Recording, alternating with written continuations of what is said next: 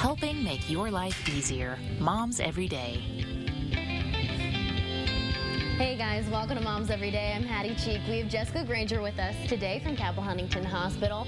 Big topic here, can be kind of controversial. Some people believe it, some people don't. But the idea of getting vaccinated while you're pregnant. What do you think about this?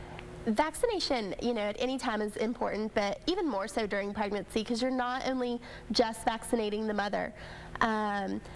Vaccines such as flu shots and the tetanus and pertussis booster are very important because these infants can't get vaccinated directly after birth, and so by vaccinating their mothers, we're also protecting the babies as well. Okay, so what kind of vaccines are we talking about during pregnancy? So the two most important who, are kind of important for every pregnant mom are the flu vaccination and the tetanus and pertussis booster. The flu vaccination is recommended for all pregnant women who don't have an allergy to the vaccination, and it can be given at any time. If you're thinking of becoming pregnant, once you became pregnant, any trimester. And then the tetanus and pertussis booster is recommended for all pregnant women in the 3rd trimester. So anytime from 27 to 36 weeks to also give that pertussis booster. Is there anything in particular you don't think that they should be getting? So we tend to stay away from any live vaccinations. Vaccines like the chicken pox or shingles or the MMR vaccines, just because there is a theoretical risk involved with live vaccinations. Okay. And then, I've talked to many people who don't really like to get vaccinations when they're pregnant, when they're not pregnant, but some of them, when they're pregnant, they have various reasons, but then they've gotten sick.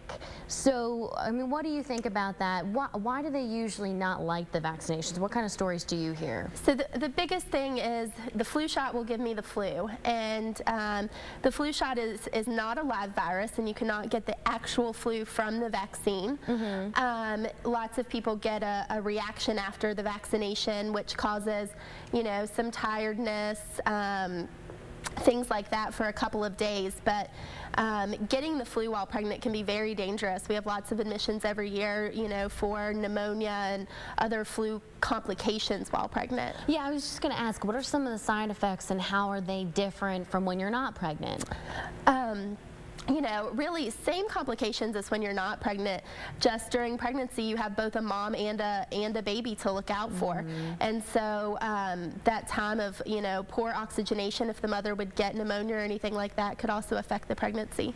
Okay, and then when it comes to just making this decision, what do you talk about with your doctor when you go in there? And do you always talk to them beforehand? Because can there be complications with your own specific pregnancy where they would say, okay, maybe we'll shy away from this? Right, and so, physicians should always do a thorough immunization history, and outside of flu and the pertussis vaccination, depending on where the mother works or travel exposure or anything like that, there may also be other vaccinations that can be safely given in pregnancy. So always speak to your physician first. Okay, and it is flu season already, so I'm sure people are coming in. Have you heard a lot of mothers-to-be coming in and asking questions about this? We get calls every day. Is it safe for me to get a flu shot? Should I get a flu shot? When should I get it?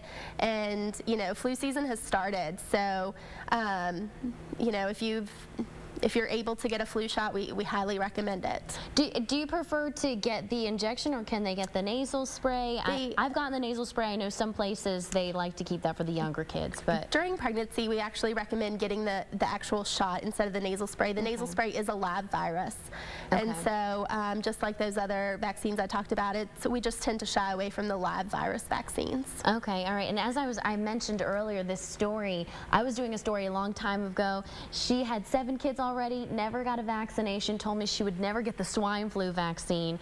A week later, she got the swine flu, and she was pregnant with her 8th child. Kind of an incredible story. I felt bad. She's like, it's your fault. I was like, I can't be guilty of this. So it just kind of goes to show it can happen, and had she gotten that vaccine, she may not have gotten sick. It was pretty rough on her.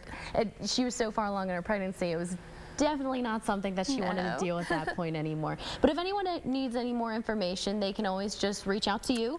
Yes.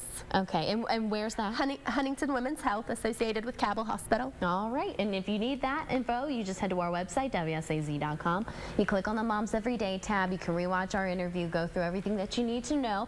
But now you know someone else's perspective. They think you should get a flu shot even if you are pregnant. Also, make sure you download our Moms Everyday app. Hey, thanks for being with us. We'll be right back with more Moms Every Day. So stay